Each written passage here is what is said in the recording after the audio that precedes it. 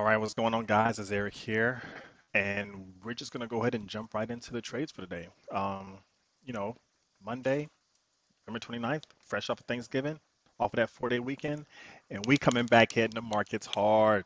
Okay, today was a good day, $4,000 day. Um, One trade, ISPC. I'm gonna recap that one for you. I'm gonna go over some of the other alerts that had a good, momentum to them today, so you guys can kind of get a look at things, and then yeah, just kind of go from there. So hopefully this continues throughout the week, especially after that panic sell Friday with the, you know, COVID variant, panicking, killing the markets. Not for us though. A lot of us was Green Friday. In fact, ISPC was the one I traded Friday as well too. It made money on. So let's go ahead and get into this trade here. So I'm gonna recap this, go through the little thought process so you guys can kind of get an understanding of what I was looking at, what helped me decide to get into it, and pretty much how everything went throughout the whole trade, okay? So this one should be a fairly quick recap, but still good for you, to kind of brush up on. So here we go, ISPC. Now, the thing about today, guys, I woke up late. Personally, I didn't get up until like it was like almost a little bit before. I think it was like 8:30. I had got up. I don't know. I was tired. Maybe it was too much, turkey or whatever over the weekend. I don't know. But I woke up late, and I'm mad because there were some good plays in pre-market that I could have did that was even on the watch list that I missed. As a matter of fact, ISPC was on the watch list again. So I mean, you guys had ample time to kind of get into this thing. Um, it was on the watch list last night, so you should have been looking at this all morning. So hopefully you did and you capitalized on it. But let's kind of go over this trade here. So alerts came through. We got a couple of them on the radar. INM NRXP was on the radar. I told you guys to look at that one too. It was right there. So those, especially with something like the COVID affecting the market um, last week, I assumed some biomedical or biotech companies was probably going to move. So that's why I kind of had NRXP on my radar from another other week, and it pretty much came out with some more news as the catalyst. Boom, that's one reason to look at the stock. We'll come back to this one, but this one did make really, really good moves pre-market. So you had ample time, provided that you're using Webull or a broker that lets you trade early in the pre-market like we do. Easy capitalize right there. KRYS went berserk. That thing, hopefully you didn't trade it after hours. If you weren't into that stock before this announcement, or at least got to ride the wave on it up, like that strategy I teach you guys, and then just exit out, then there was no reason to kind of get into this one. Yeah, it was a good move, but at least with this one, you should have waited for a setup to show. And this was a very expensive stock, so we kind of weren't really focused on that one. But then we had other alerts like BCLI and other pre-markets coming through. So by the time I honestly got up, I had missed a lot of good pre-market moves. So I'm at this point in the market where everything is already running up. So now I got to sit and wait for things to happen during the opening bell. So you don't want to rush. I'm not gonna lie, it felt a little bit like FOMO, especially waking up and seeing all these big movers already in the pre-market because you guys don't like to try to grab my gains early and be done before the chaos happens. But I happened to miss it today. But that doesn't mean that there isn't going to be opportunities later on. There's always another chance. I tell you guys that all the time. And FOMO is not real. There's always another opportunity that's going to come, especially with these alerts. Okay.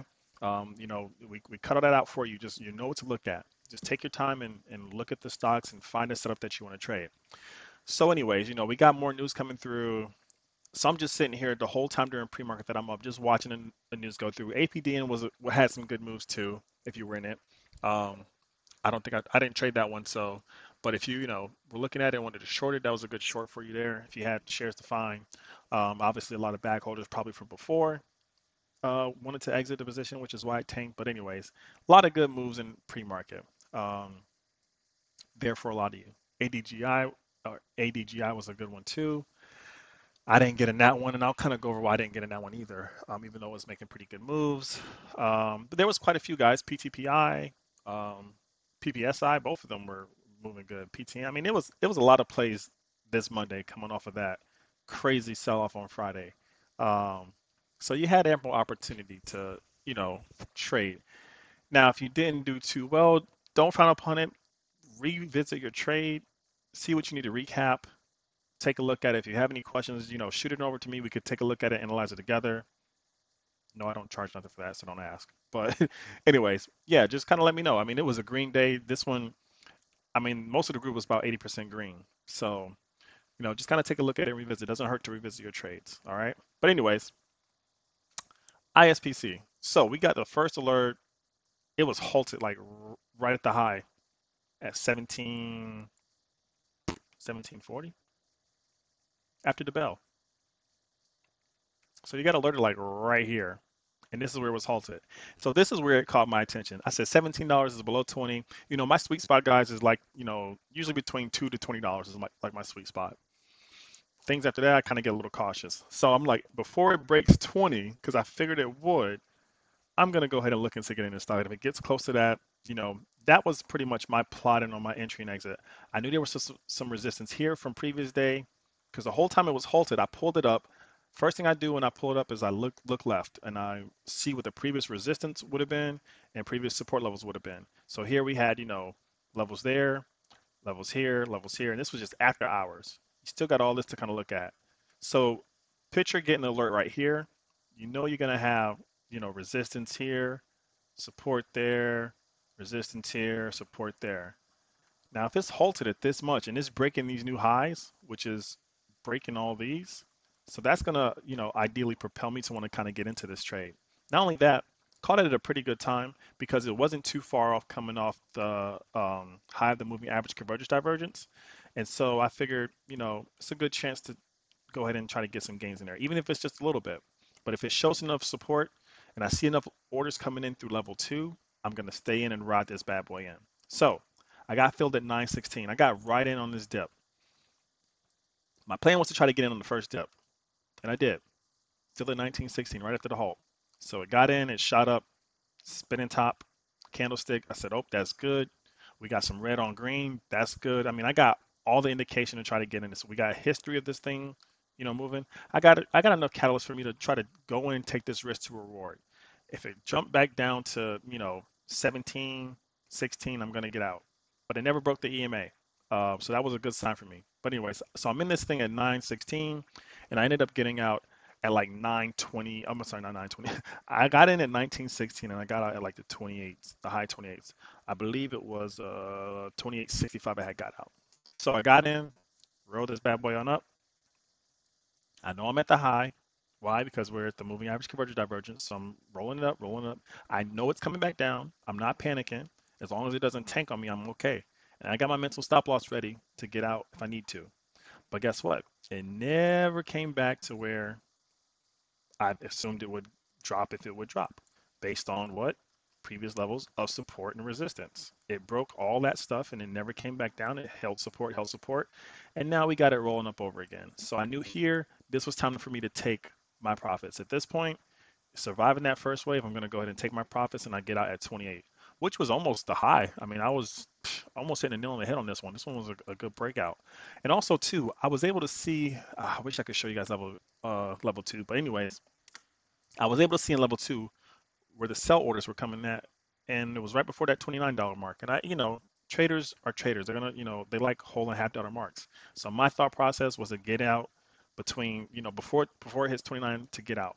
And I did just that. So it was perfect timing to get out. So that was an easy trade right there. And then the rest of the day, it just kind of, bounced in between the lines till it eventually, went bearish, broke out again, but not too much, and came back bearish. So that was the end of the day for ISPC. So let's kind of play this in real time. So that was pretty much the whole process. But let me see if I can do this in real time for you so you can kind of get an idea of how it looked. Let's say it's like right here, you know. So we'll press play. I'll try to put it at normal speed.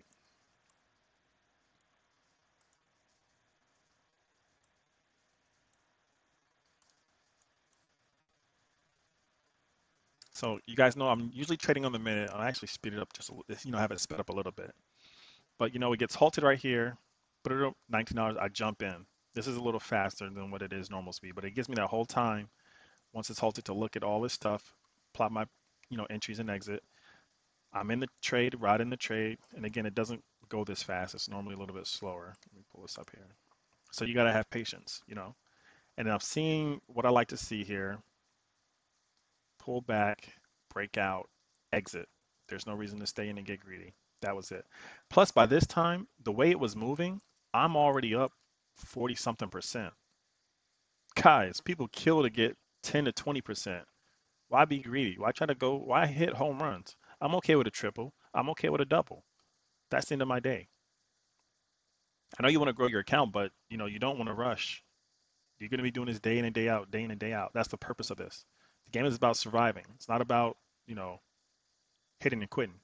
You know, you want to fall in love with the market, not these stocks. Don't get it twisted, guys. Married to the market, not these stocks. All right. So that's pretty much how that trade went. Um, Pretty simple, pretty easy. Get used to looking at your indicators, but most importantly, get used to looking at level two. Those buy and sell orders will tell you where to trade in between. Okay. So that's pretty much that. Let me exit that part out. Let's take a look at, some of the other ones. I mean, RXP was on the list.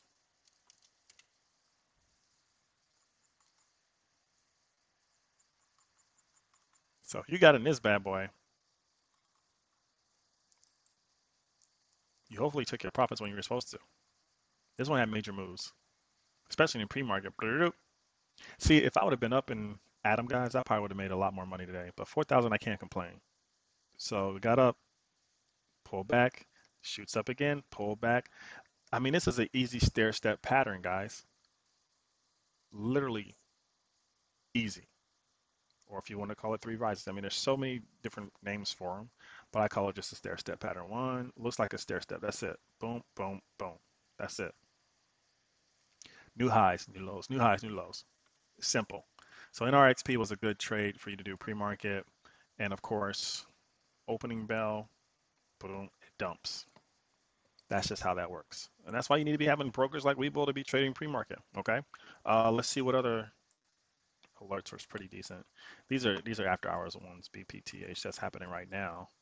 Market closes in like an hour after market. Let's look at CPIX.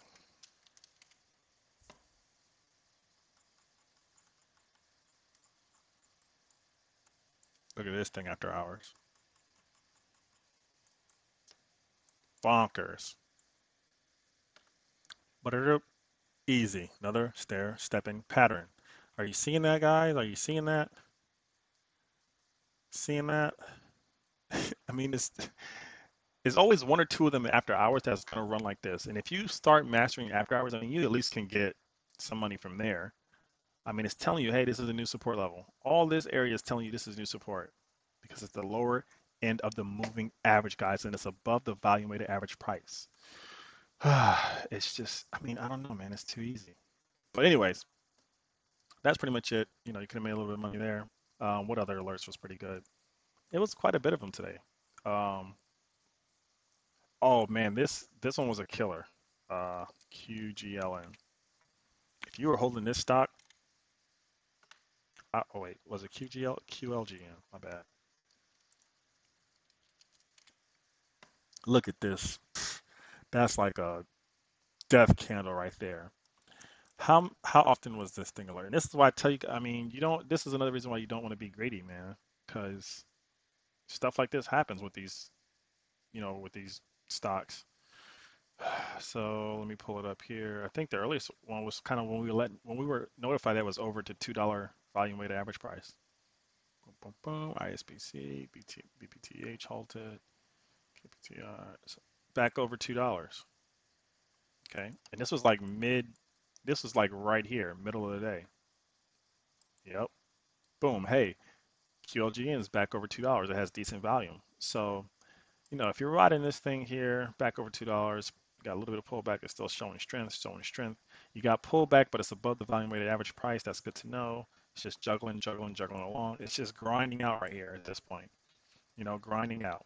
And then finally, it starts to break. New high, new high, new high, new high. By the time it hits that $3, guess what? Boom, we're having an offering. And then it just tanks. That's brutal. I mean, it was a little bit of a variance. This was a small enough stock for you to kind of, manage your risk properly, but man, that's just horrible. That's the worst thing, man. That's like slapping a face by this stock. So I don't know. Hopefully it's a lesson learned for some people, not to be too greedy, but hey, That's why you need to manage your risk. You know, tell you guys all the time. Let's take a look at KTTA. Did that do anything? That did something. It wasn't too much. Yeah, this is where it started to go berserk here. I believe it was halted at one point. Yeah, broke a high, fell back down. Now, let's say you got into this one and it was alerted, hey, it's broken a new high, boom, look at it. Do not be chasing. If you know that if you know you're in a position where you entered the stock and you know that you're chasing, get 1, 2% and get out. I mean, it just doesn't make sense to try to hold this and be greedy. You would have got halted right here anyways, and then, boom, get out. Because that's what everyone else is doing. That's why you want to wait to see the moving average turn over at least once. So you can see what that new level of support is. Okay? And look, that's just where it stayed at. At least you would have limited your losses. If you don't learn anything from me, learn how to limit your losses. And you can do that by making sure you're looking at the moving average convergence divergence and entering in a lower end if you're a bull, or entering in a higher end if you're a bear. Whatever is easier for you guys. Okay? But that's pretty much it. I think the admins are going to close alerts here in a second. Um, yeah, was money being made all around today? So hopefully you guys, banked on everything that was there. Um, PPSI, that one was a good one.